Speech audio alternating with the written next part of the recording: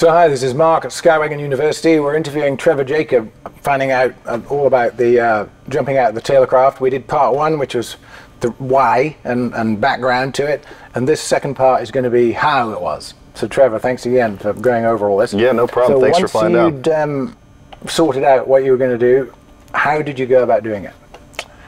As far as the mechanics to pull it all together? Yeah. Cameras on the plane, flying it, getting out of it. Yeah. Just to start off, I'd say that this has been a massive life lesson for me, and I'm definitely moving on from this. But in part 3, we're going to talk about the results of this, and it's bad. No, I mean, I definitely learned a lot, and I'm excited because, you know, this whole chapter of my life has really taught me what I want to do in the next chapter of my life in a massively positive, beneficial, value-adding to society type way. Good. Or at least that's my hopes. So this is, you know, something that has been a massive lesson for me. But yeah, as far as how I did it, where do you want me to start? I mean, do you want me to start with... You got the plane. Yeah, I got the plane. Right, go from when you bought the plane to when you got out of it. Yeah, so I got the plane and then took the wings off of it and drove it down to the Central Coast here, and just and just for everybody, what was the exact model year? What was the plane? It was a Tailorcraft. I want to say a BL 69 or something. Or no, that doesn't sound right. I don't know. I don't remember. You didn't own it long enough. I don't remember. It was a BL 65, I think. So there's a 65 horse Continental in it. Yeah. Yeah. A hand prop. A Hemingway starter. Farewell to arms. Must be. Yeah, I'm not. As you know, since we've talked about what was you know, the details of the plane that I just got rid of with you. I don't know much about the mechanics, but I know how to fly. Yeah. So you got it down here on a trailer. Yeah, got it down here on a trailer and then put it together, and you know, got kind of the idea of how I was gonna do this silly stunt, and took off out of Lompoc and made. You put GoPros all over it. Yeah. What about fuel and where you were going to go and that kind of thing? Yeah, I mean, again, I'm in no way thinking that this is cool. I've been through the ringer for this stunt, and it's definitely taught me a lesson, like I've said. So I want to just make it clear that, like, I don't want to sound like I'm boasting about this being great. I'm not proud of this. I think that, especially me being a spokesperson for the younger generation of aviation and kids, like, everyone's all into, you know, aviation social media now and posting their flights, which is obviously a huge distraction while you're flying, especially if you're not experienced. And there's a lot of young pilots that are probably somewhere deep down being like, oh, well, I could get views for this or blah, blah, blah.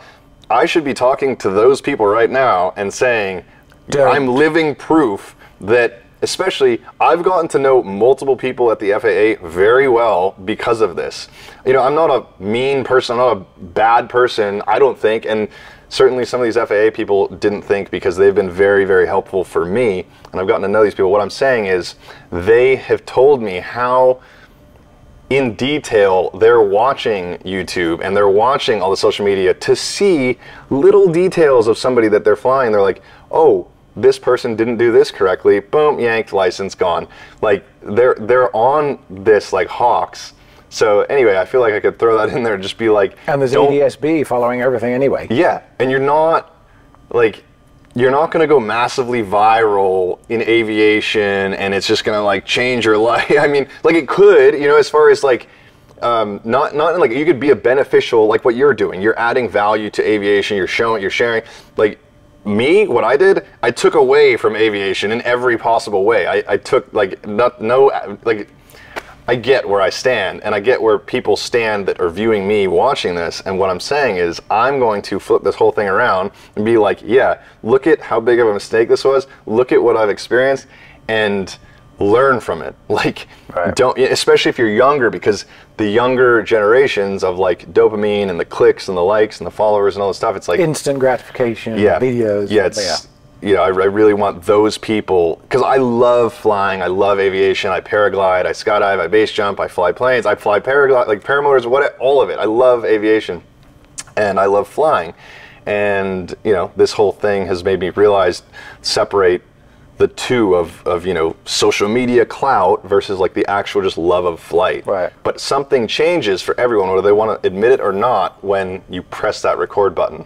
Yeah. So watch this. yeah. There's in a real emergency, the last thing you do is reach for a selfie stick. Yeah, the last thing, yeah. Before the cameras were just recording, we were saying that, yeah. Exactly, yeah. I mean, you concentrate on the actual emergency. Yeah. So were you actually trying to, when you did it, were you thinking, I'm going to video this so it looks like a real emergency and fool people into thinking it's a real emergency? I mean, no, because, well, partially, and I'll explain why, is that when I did that and I acted and I, you know, was like, oh my gosh, engine out, and I did this whole thing, and by the way, I have nothing to hide. I told a federal judge the absolute truth. So whoever's watching this is getting the absolute truth. I have nothing to hide. I explained every detail of this in court, in federal court. So I'm not going to sit here and at you, you know? Right. So basically what happened was I decided to act as if it was an engine out and make it appear real. And obviously, I mean, you'd have to be pretty silly to believe it. You have to be pretty... You know, not so. Who's on a normal day trip flying with 24 GoPros, right? Exactly, and a selfie stick and a parachute, and you know, like fire extinguishers under their legs, and you know, a skydiving altimeter strapped to their waist. Like, yeah, you gotta be like, oh, really? But it was all kind of for the saga of the video and the whole thing. And then what? So how did you plan the fuel? Not having too much or not having not enough, and where it would crash. Yeah, so something that I'll throw in here that's really interesting is I was actually going to do it 2 days prior to the day I actually did that stunt, and I flew out there to where it was in a much different area than where I ended up doing it. Very vacant, very, you know, nobody around. Not that I mean, yeah, it is important, but and I noticed that I was flying and something just didn't feel right, and I noticed that 2 of the GoPros had died, and then it just kind of where I was, and I didn't have phone service, and it just didn't feel right, so I turned around. Anyway, where I'm going is that 2 days later is when I actually did it, which fell on the 50th anniversary of DB Cooper, who's the guy that jumped out of the plane with all the cash. And I didn't even know who that was until I posted the video, and someone's like, this is a conspiracy, this is fake, it's on the anniversary. I'm like, who's DB Cooper? I'm like, you didn't even know who he was. I had no idea. So I was like, whoa, that's crazy. It was 50th anniversary to the day. Sorry, I went off track. What was the question again? No, it's interesting. No, so the fuel and the destination and the area, how did you choose all that? And how was it when you... Yeah, I was basically just, all right, originally I didn't want to do it anywhere near any city at all, and I was going to try to just find a very, very, very secluded place in the desert, and I was just going to take off in the dirt and just do it that way. The problem was that all the areas that I could find was the field elevation was too high for the 65 horsepower. And anyway, I just found, you know, I staked out the area with some friends and just made sure that there was like nothing in the area, nothing in that ravine or valley, that I decided to make this poor decision. And you know, I made sure that there was minimal. I flew the plane a little bit around, and I realized, oh, this thing burns like no gas at all. So 4 gallons an hour. Yeah. Yeah, I guesstimated fuel consumption, but I just made sure it was probably had like a third of the tank. And I knew it was like roughly, I think, 25 miles from Lompoc, and I just kind of... Did you let it run out, or did you shut it off? I shut off the mags. Oh, okay. Yeah. Were you nervous?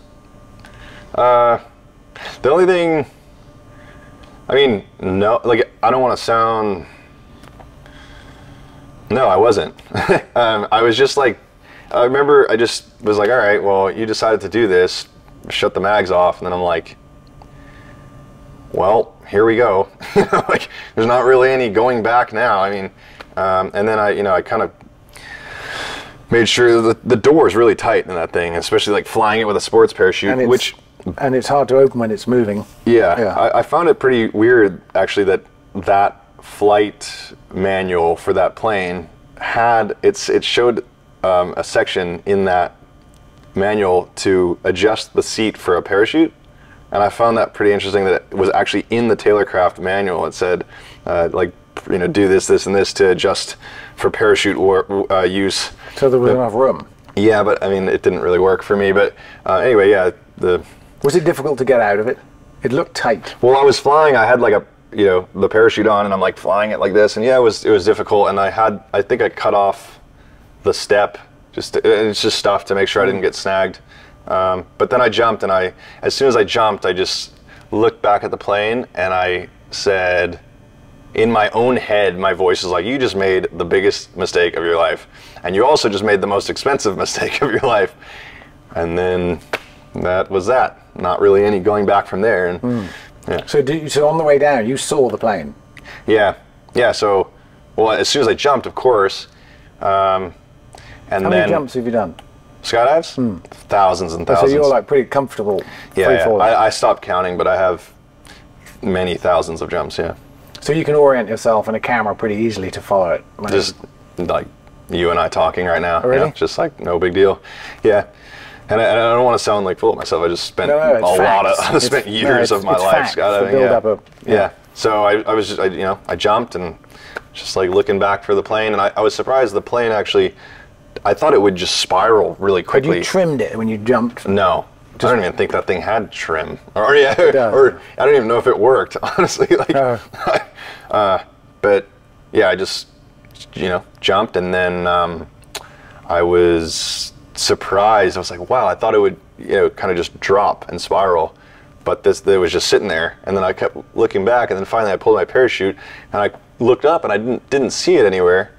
And then I figured out, oh, it's right above me. It's above the parachute. So then I started like turning to try to see it, and it was just going so slow in these big circles, like so far.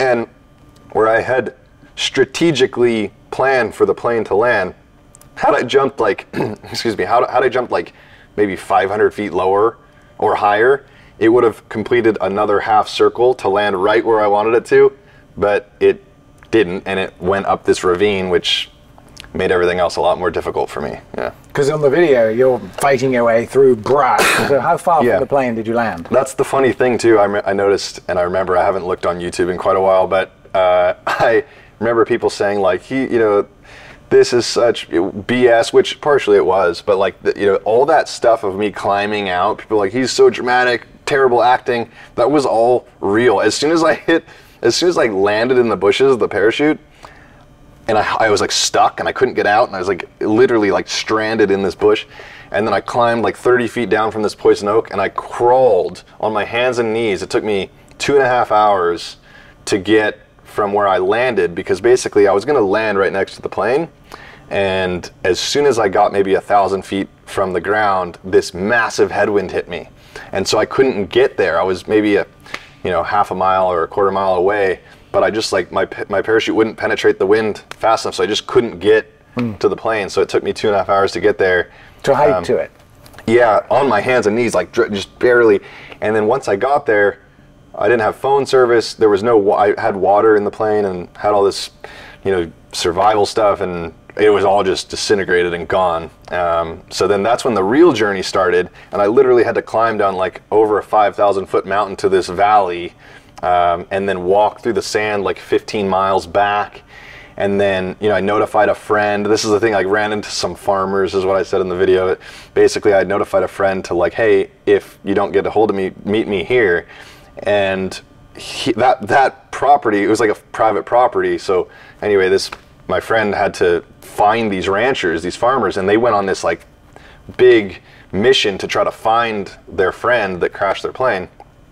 And that ended up I crawled on my hands and knees down this mountain through this ravine for like 11 hours. It was like, or maybe even longer than that, 12 hours, because it was 11 o'clock at night.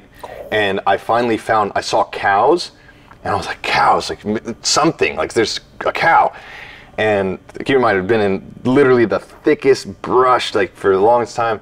And then I see like this water, like a literally cow shit pond of water, like this little thing, and I just started drinking the water because I needed water. I was so depleted, and you told me earlier you were poison oak from head to foot. Yeah, but I didn't know at this point. I knew I was in poison oak, but I didn't know how bad I had gotten it. And you get poison oak? Oh yeah, big time. But I was cut. I was like completely. My whole body was getting cut from all the sticks and the bushes, so which makes the poison oak actually enter you so much better.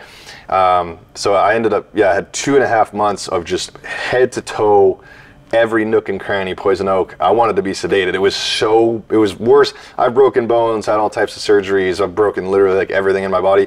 That was so bad. And I actually told the judge in court, I was like, this is Mother Nature's punishment to me. And I think I deserve it, you know. And instant karma. Yeah. So anyway, people were like, oh, he had people behind the camera. No, I literally was drinking out of cow shit water. And then I laid down on the side of this little pond because I gave up. I'm like, all right, I have no phone service, nothing. Like, I'm just going to sleep here for the night. I'm exhausted. So I lay down in the freezing dirt, and all of a sudden I see car headlights. And so that's when I turned the camera back on and I like show oh, farmers found me, and people were like, you're so full of it. I'm like, no, they actually did. But that was the farmers with your friends saying, let's look for Kevin. Yeah. But they were giving up. They were giving up, and they were turning back, and they literally, like, as soon as they were turning back, they found me. But yeah. So then you're out of it, but you know the plane's still up on the hill. Yeah. So what do you have to do about that? That's is that littering? Yeah, it actually is. I guess it's a massive, massive fine. And, you know, again, I'm in no way condoning. I think what I did stupid, and I could have gone about it in a professional stunt-like way, but I didn't take any of those cautionary steps, and that was super stupid of me. I've made a massive mistake. I also want to just apologize for everything and everybody that was, you know, offended by my action, because I didn't think it would make as many people so upset. But now that I see why, I just see the whole picture now. But yeah, I got out of there, and then, you know, came back, got poison oak just so bad the next couple of days, and I was just like, oh my gosh. But then and who knew you'd done it at this point? Basically the farmers, your buddies, you. Yeah. But no one had reported a plane crash. No. It was just gone. Yep. And then I just decided, I just called the NTSB and just said I crashed my plane. And I wanted to be kind of vague about it because I was afraid at this point, because I did talk to multiple lawyers that were like, oh, you're not breaking any laws. You know, it's just kind of, you just report it as an incident and blah, blah, blah, blah. Which at the time, me being just, you know, the life that I've lived, for better or worse, I had zero legal experience or anything. Not that that makes it okay, but these lawyers were like, thank God, not the lawyers that I had end up, you know, defending me and saving my life, really. But other lawyers were like, yeah, you're good. And so I just called them and reported a crash, and that's kind of where the chaos began. Is that where it all started? Yeah. And yeah. So before we go to the third segment, which talks all about that, what happened to the plane?